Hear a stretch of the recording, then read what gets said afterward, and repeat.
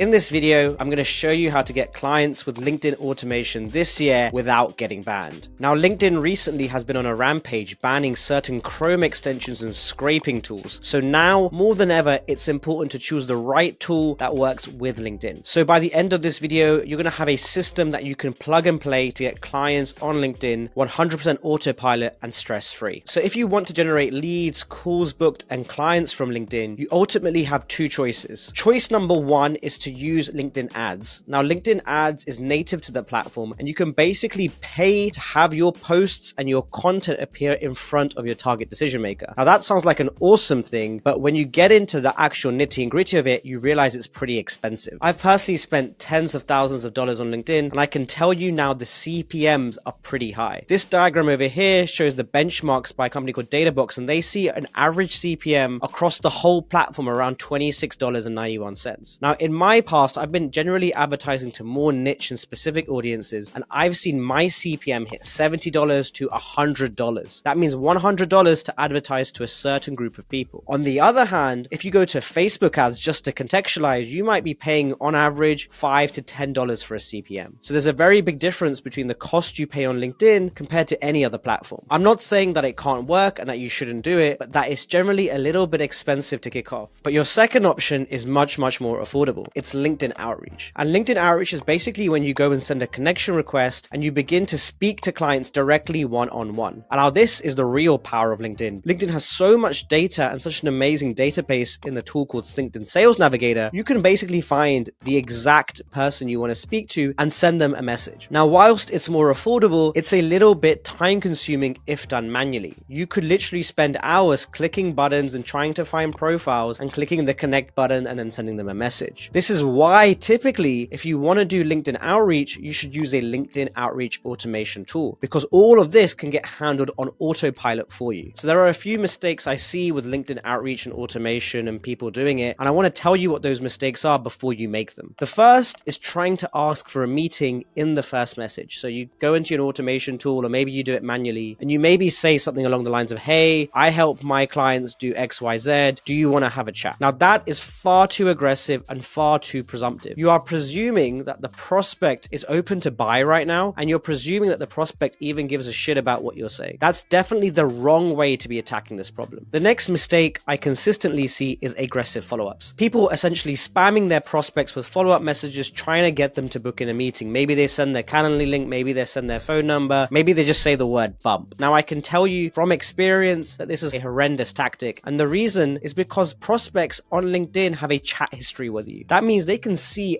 everything you said to them for an infinite amount of time. So if for whatever reason this prospect isn't in market right now, which is typically the reason why people don't buy, and they come into market later on, do you think they're going to go with you if you've been spamming them in their inbox several times over? You're also going to have a hit on your organic reach of your content, because when people ignore your DMs, they also tend to ignore your posts, and that has a downward effect on anything you're doing on LinkedIn organic posting. And finally, the other mistake I see is formal tonality on LinkedIn. And I know that sounds a little bit weird. We're on a business platform. We're trying to be professional. But what I see is people essentially writing not how they speak. And that can come across as pretty jarring, pretty third person, pretty pull up your tie, very awkward and polite. As a result, those messages don't feel very warm to respond to. Now, on the other hand, what is the right way to get leads? Well, step one is you need to leverage relevant signals. And relevant signals means you need to make sure that the people you're outreaching to actually want to be outreached to. And a relevant signal is some sort of indicator, whether it's public or private data, that this person actually wants to see your message and actually might be in market. Now, the best relevant signals can be things like if they've commented on a post, if they've recently fundraised, or maybe they put out a news article. Whatever these relevant signals are, if you can leverage them in your message, you will have a much better chance of getting a reply. And again, the reason for this is timing makes up a big part of response rate. The better you can time your message to be in line with their market buying window, the more likely you are to get a response. Now, I mentioned earlier, don't ask for a meeting up front, and you're probably thinking, well, what do I do instead? And my suggestion is to offer value first. Now, value can mean so many different things. It can be as simple as saying, hey, I saw your ads were not doing so great. I have made a video for you which you can watch, which will show you 3 things to fix. Super simple. You can also say something along the lines of, hey, I know you do this sort of activity and you probably use these certain suppliers. The recent price increase may have been hitting your margin. I have another supplier that's a little bit cheaper for you. Now that type of messaging is both relevant and it offers value. It's like, hey, you should open this message. You should reply to me because you gain something out of it. And then finally, I highly recommend slow follow-ups. So what this means is you do your first message, you then do a second message just to bump pretty quickly, because sometimes we just keep people at the wrong time of their day. And then I wouldn't send another message for at least 10-15 days. And the reason why is because if someone hasn't responded to the first two messages in quick succession, it's almost very unlikely that they're interested in buying right now. So instead, we should wait for a portion of time until they're more likely to be in some sort of buying window. Now, if you're going to do this manually, it's quite an arduous task. You got to basically click around onto profiles, find someone you want to connect with, check if they're qualified, and then send them a connection request. All in all, quite painful. Instead, you can leverage LinkedIn automation or outreach tools. Now, the goal with a LinkedIn outreach automation tool is to basically ensure that you're maximizing your LinkedIn quota every single week. And for those of you, if you don't know, every week LinkedIn resets your weekly connection limit, and the number is between 100 to 200 per week. Now, if you're doing this manually, you might forget to do it, you might not have time to do it, and so therefore you miss out on your quota. And one of the best ways to get clients on LinkedIn is to be connected with them. Instead, you can use a LinkedIn automation tool that will essentially make sure you're maximizing your quota every single week, and it's all done on autopilot without you thinking about it. And it's pretty simple why this works. If we have more relevant connections and we send more messages, we're more likely to book in more meetings with qualified prospects. Now, before you go and start using an automation tool, I want to warn you of some dangers just to make sure that you do this right. There are several things that can go wrong with LinkedIn automations. Number one is that the LinkedIn automation tool uses something called a proxy for you. So they log into your account from another location, but they don't use the same proxy whenever they log into your account. So what it ends up doing is it ends up moving your account from geography to geography, which looks to LinkedIn like you're moving around and therefore using an automation tool. This can get you banned. The second mistake I see with LinkedIn automation tools is that they don't have the correct safety limits in place. There are lots of sub rules to what you can do on LinkedIn. I mentioned one of them, which was the weekly connection limit, but you also have an